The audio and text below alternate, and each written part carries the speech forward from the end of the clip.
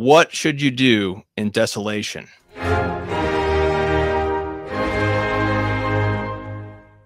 We just finished the introduction for our book that we're reading in our Fellowship of St. Anthony.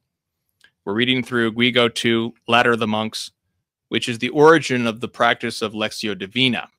And in the introduction, it talks about consolation and desolation. In much, it's repeating what is going to be said by St. Ignatius of Loyola many centuries later.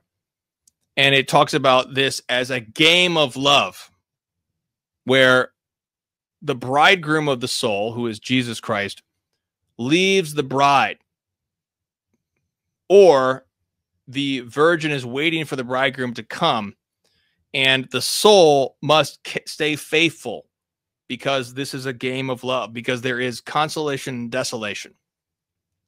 The summary, which will later be confirmed by St. Ignatius, is that when you are in desolation, you need to remember the consolations that God gave you and to seek after him more zealously. And when you are in consolation, you need to prepare yourself for the desolation that is to come. And in this way, our hearts are more and more conformed to the truth of Christ, which the result thereof is peace in our hearts, peace and joy in the truth of Christ in our hearts.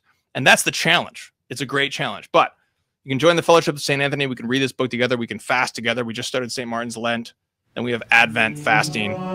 And many of us read the entire Bible together. So you can join us at meaningofcatholic.com/register.